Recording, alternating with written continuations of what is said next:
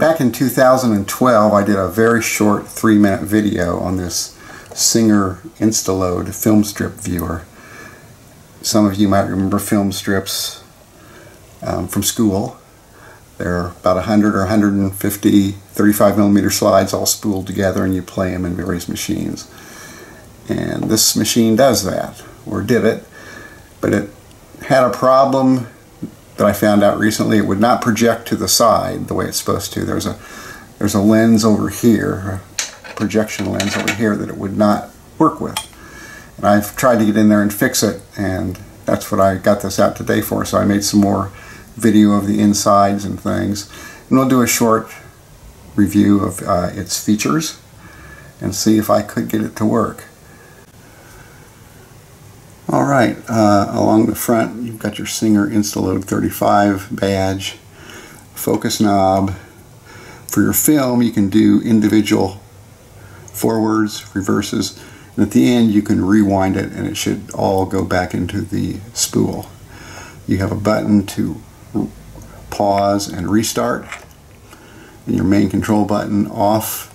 This will turn on audio, this will turn on your lamp. Up here you have tone and volume control.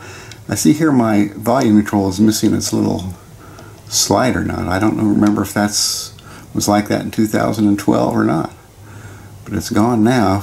Maybe it was there years ago, I don't know. And our framing control for the picture, sometimes it's half on or half off. Push that in and turn it counterclockwise to frame properly. Alright, up top, when you want to eject your film cartridge, you press that down, and if the film doesn't rewind properly, you can manually rewind it there. Pop the cartridge in, click, should be good and steady.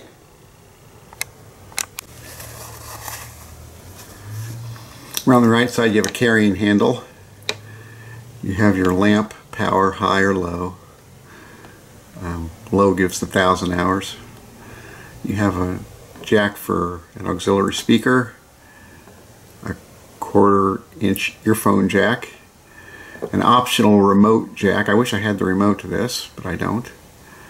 And then you have a manual and auto switch, and in auto it'll advance the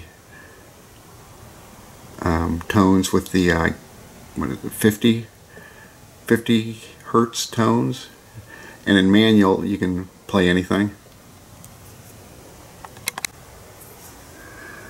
Around the back we have a little door to get to the lamp replacement, and then notice to replace it with the DDK model.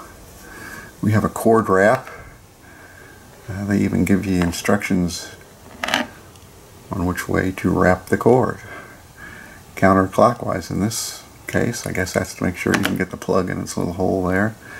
And you have a little switch here to switch your projection from the front screen to what they call the rear screen, although I think it's really side screen, so you have to press this in and move it back and forth.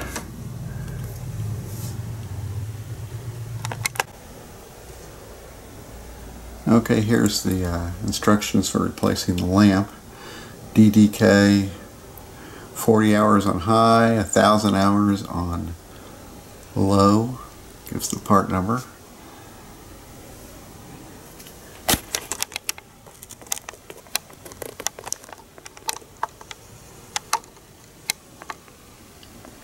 Over here is the lamp inside this little door. Yes, there's the little thing you pull down to release it. Going to the front screen, as you can see here, it'll come out the side.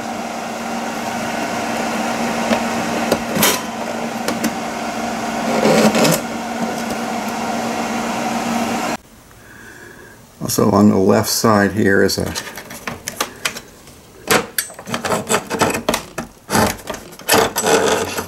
stand that you can set up to elevate your projector. Doesn't seem very sturdy to me. Guess you just have to adjust it right.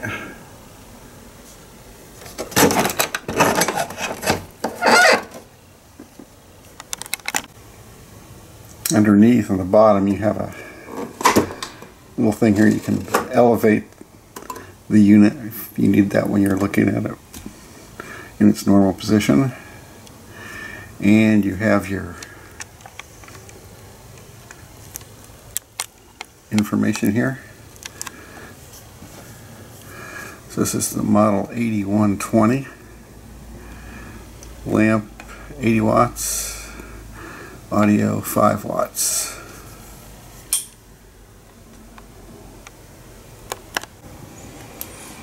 On the top you have your cassette compartment for listening to tapes. Some tapes have a tone on them, some do not. You've got your standard control: stop, rewind, fast forward, play, stop, and eject. And up here you have a place for your film cartridge. Alright, this is the little cartridge cassette for the Singer Filmstrips. Put that in here. Run the film strip edge down to about there. And close it up for insertion. Well, as a sample of my side projection problem, right now we're looking at the front screen, and you can see two thermostats pretty much complete. Now when I'm going to switch it to the back, you will not see two thermostats. Alright, I've switched it to this little side projector here, and as you can see, it only seems to project the middle of the frame that the front gets. And it's not a matter of distance. I've tried 25 feet. I've tried 3 feet. Everything is the same. It only projects the middle.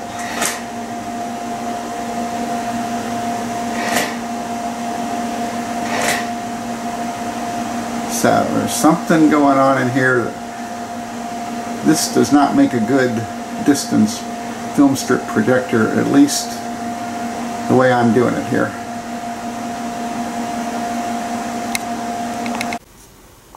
Trying to get a look in the back and see if I could repair or fix that odd focusing problem on looking out the side mirror, the side lens, instead of looking at the main screen. I don't know if I did or not. That little piece of cardboard here is loose and I retaped it. I don't know if that was the problem or not.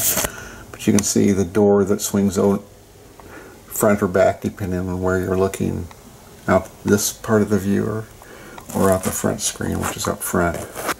It's hard to see, but there is a mirror there on the back side of that door that's going to reflect the picture, reflect the light out of the front in this position.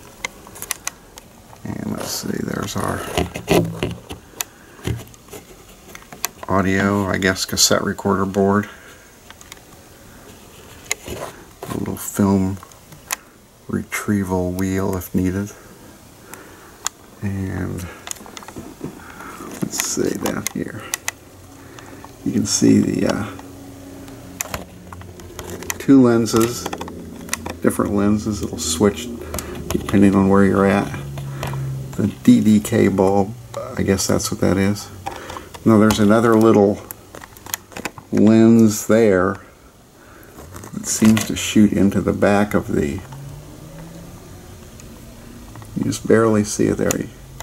It seems to shoot into the back of the cardboard, so I'm not sure what good it is.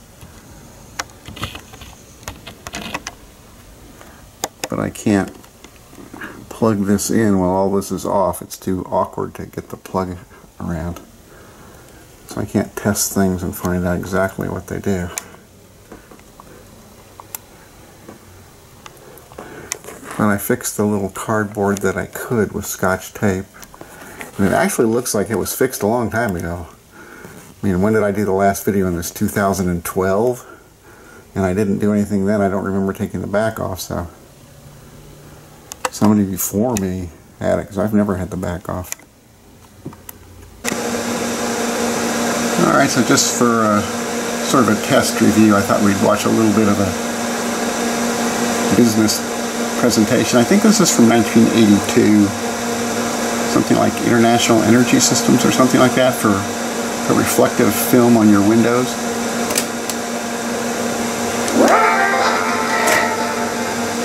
We are extremely responsive to weather conditions, especially in our dress.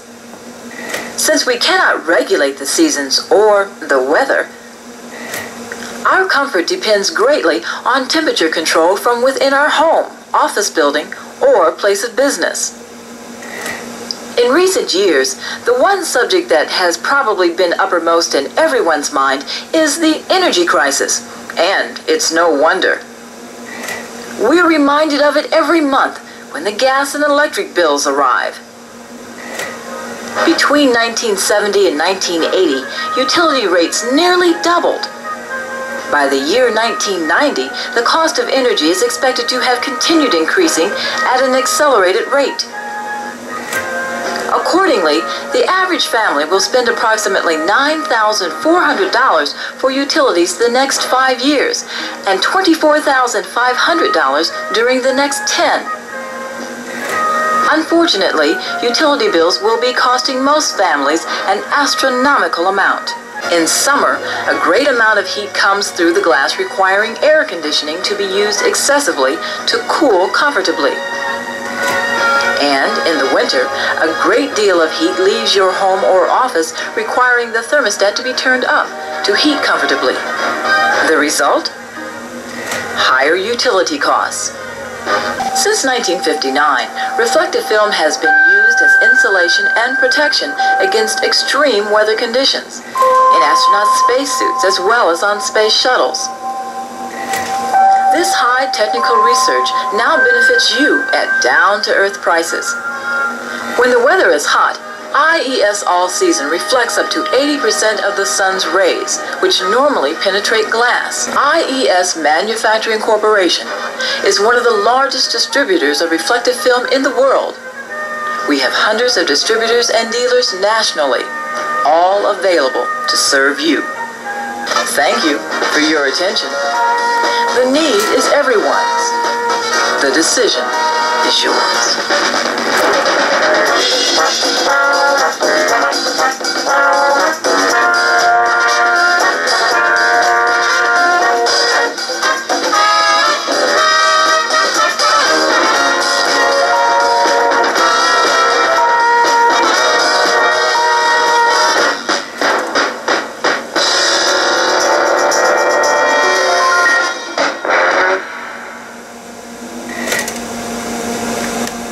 Okay.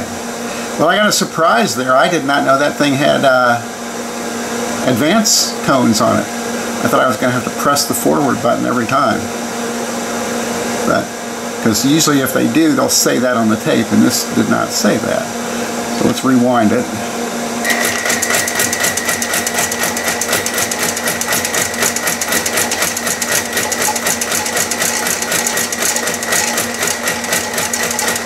You turn the lamp off, actually.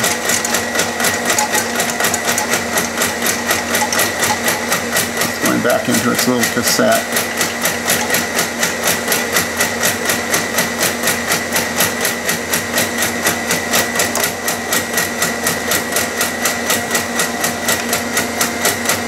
Let's say it's done. So let me get up here and take this out.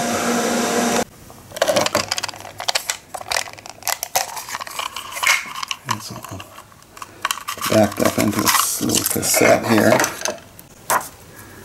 Alright, here's the instruction manual. You can pause your screen and read these at your leisure.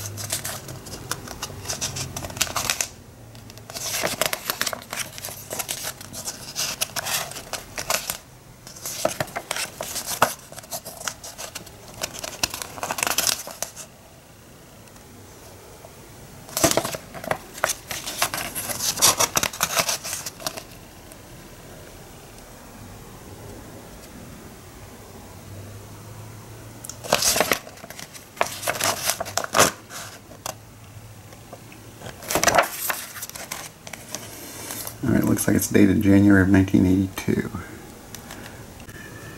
Well, that's been a revisiting of the Singer InstaLoad 35 Filmstrip projector from 1982. Hope you enjoyed it. Thanks for watching. Bye. I had lost my little TV guy for about a year, but I finally found him. Appropriate timing.